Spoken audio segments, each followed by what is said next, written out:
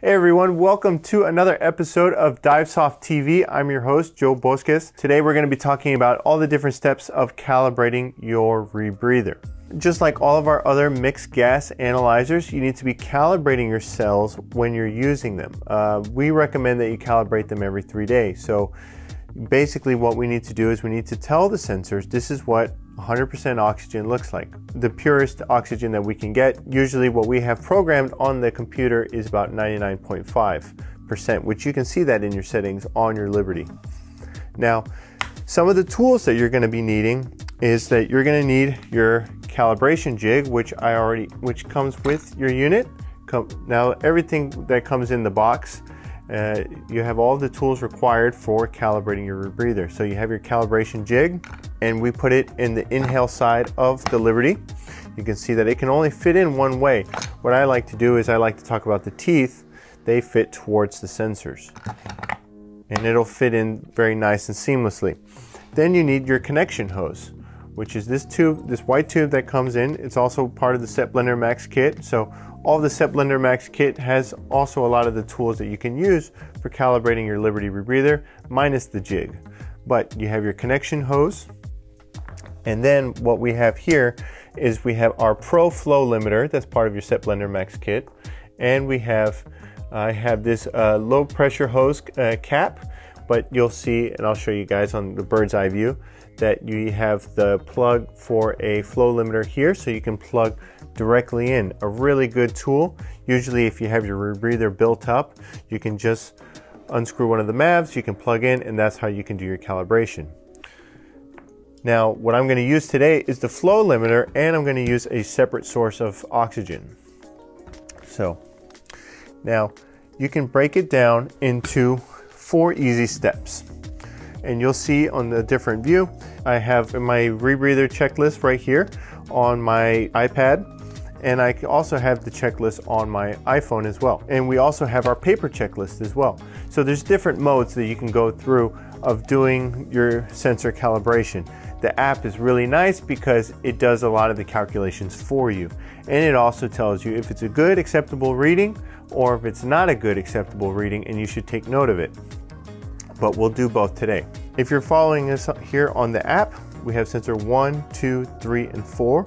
So the first step that we need to do is we need to enter the millivoltage of our sensors in ambient air. So when we go to our Liberty handset here, push 2 buttons, we go into our surface mode main menu, we go into our pre-dive. There you will see calibration O2, 99.5%. Now you can see I don't have any gas flowing yet. And then we're in our main screen for our oxygen calibration. I can see here that I have sensor 1 reading at 10.65. I have sensor 2 reading at 10.86. Sensor 3 reading at 10.95. And then I have sensor 4 at 11.11. So then if I go over to my Divesoft app, I can enter in all of my sensors. You can see I rounded them all to a single decimal. So sensor 1 is reading 10.7, sensor 2 10.9, sensor 3 11.0, sensor 4 11.1. So I entered all these into the app, and then I go ahead and I proceed to the next step. You can see that on my handset I have not clicked start yet. So, and we'll see here on our paperwork that we entered all of our values, and the way that we do this without the application, we have to do a little bit of a calculation because we want to see what we expect to read on our sensors.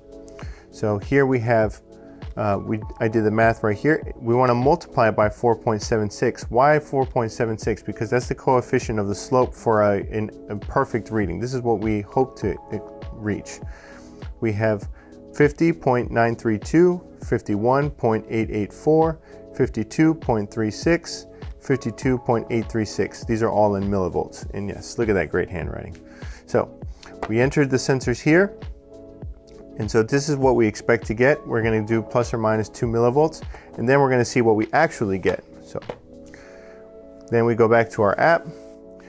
Step 2 is connect the calibration jig to the central opening in the Liberty's head, which we have it here on the inhale side, And then we need to connect the hose to oxygen. So we have our flow limiter connected to our oxygen sensor, and we have our connection hose. Then what we're going to do, then we proceed to the next step. And then what we're going to do is we're going to slowly open the bottle. Slowly open the bottle, and then we should have gas flowing. Right. So you can see here on my handset that the flow is the sensors are going to begin moving up because they're starting to react with the oxygen. So we have our expected values on our app. We have our expected values that we wrote on our paperwork right here. Now it's going to take a few moments, but we want to make sure that everything stabilizes. And then we're going to enter in our app what we actually got, as well as write down what we got on our paperwork as well. Now we're beginning to see that our sensors are beginning to stabilize.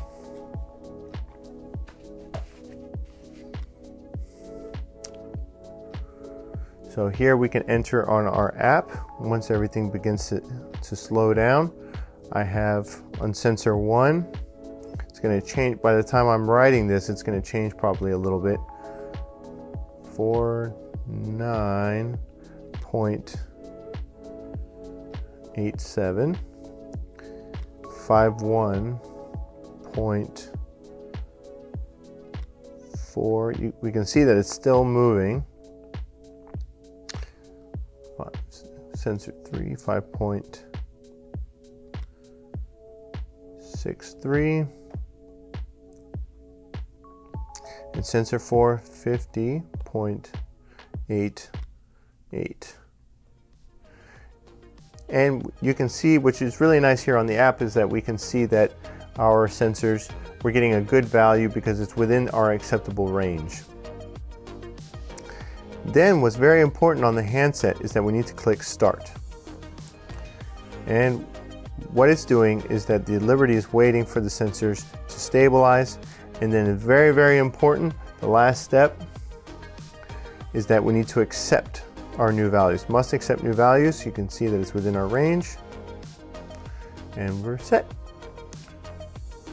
Then on the application, you can confirm and then proceed to the next steps of your checklist.